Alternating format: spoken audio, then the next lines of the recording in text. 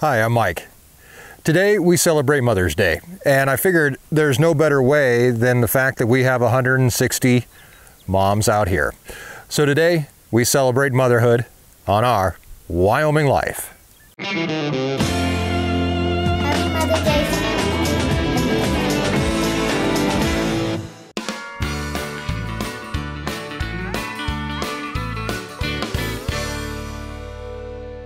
Welcome to our Wyoming Life. Today being Mother's Day, I thought we'd take a break from our usual and take a little drive around the ranch. Celebrate what actually makes the ranch a ranch, because without moms, there wouldn't be anything for us to do here. And if this is your first time here, thanks for joining us as we explore the ranch life and escape the ordinary. We post videos 3 times per week in an effort to bring you closer to a life that many never get to experience.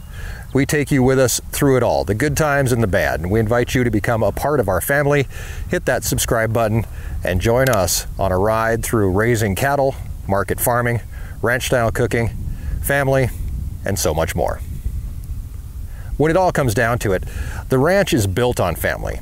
Not just our human family, but the families that build and extend out here in the pasture.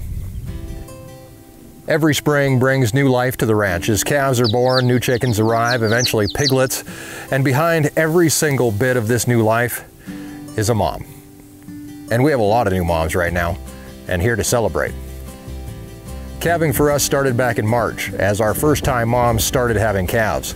We kept them close to home, and now that they've had calves, they're all out here in the pasture with the experienced moms who are currently having their calves as well.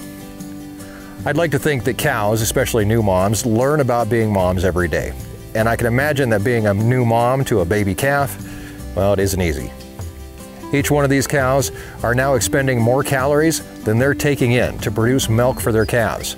Most will actually lose weight over the next few months as their calves will gain weight at a rate of 2 to 2.5 pounds per day, or 75 pounds per month.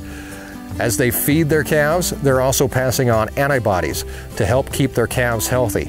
In fact, from the moment each of these calves are born, their mom's motherhood instinct, well, it kicks into overdrive. Their first instinct is to clean their calves. Now, this may seem counterproductive, but by licking her calf, she's actually drying it off and helping warm it up. Then it's time to coax the calf to stand and drink. Most calves will be up and standing within a few minutes of being born, although most are pretty shaky in the beginning, falling, then getting up again, many times falling again until their legs are underneath them. But once mom helps them and they have the confidence and the strength to stand on their own, then it's time for them to get that first drink. And it's the first of many. A calf will be fed approximately 10% of their body weight per day. Each quart weighs about 2 pounds, so a 100-pound calf can drink 10 pounds, 5 quarts, or 1.25 gallons per day. And there's lots of studies out there about how many calories it takes for a cow to produce a gallon of milk, and they differ from beef cattle to dairy cattle. But as the grass continues to grow, beef cattle will produce the milk they need to feed their calves and keep them growing. Moms also protect their calves from predators and weather. When predators are in the area, well, you can tell. You can often see cows starting to bunch up, moving calves towards the middle of the group in order to shelter them and protect them as much as possible. And as bad weather moves in, cows will position themselves on the side of their calves the weather's coming in from, protecting and sheltering their calves with their own bodies and at their own expense. Every day I spend with the cows and calves, I learn something, like watching a mom desperately look for her calf. She looks like a mom whose kid has wandered off at the grocery store and she's checking every aisle, searching frantically, almost in a panic. A cow that loses her calf will do the same thing, moving across the pasture in almost a grid-like pattern, searching, bellowing, and you can see the panic in her eyes until her calf is found or returned to her. As the calves grow, well, moms out here let go a little bit, and eventually calves are almost on their own. By midsummer, you're going to see calves with their moms, but usually only at meal times. Then they get the green light to go out and explore on their own, or in groups, quickly learning the ways of the cows, eating grass themselves and beginning to wean themselves off their mom. A calf can be ready to start weaning in as little as 4 to 5 months of age, and some will wean themselves off much earlier, As mom and calf begin chasing better and more abundant grass, and left to their own devices, a calf will only stick with its mom for about 10 months.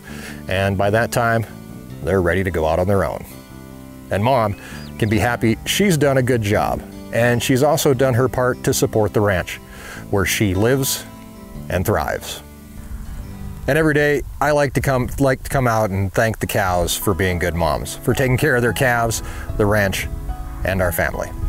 I'd also like to take this time to thank a couple more great moms. First of all, my mom for putting up with me for many hard years and still being there when I needed her. I'd also like to thank Erin's mom, Rita, who lives with us right here on the ranch. And without her help and what she's done for us, well, we wouldn't be here where we are today. Of course, I'd also like to thank Erin, my wife, and Mackenzie, Grace's, and Lincoln's mom. She works hard, but she still takes the time to be the best mom that she can be. Happy Mother's Day, Mommy. I love when you make us dinner. Happy Mother's Day, Mommy. I love you because you take me to school. Can't really say Happy Mother's Day.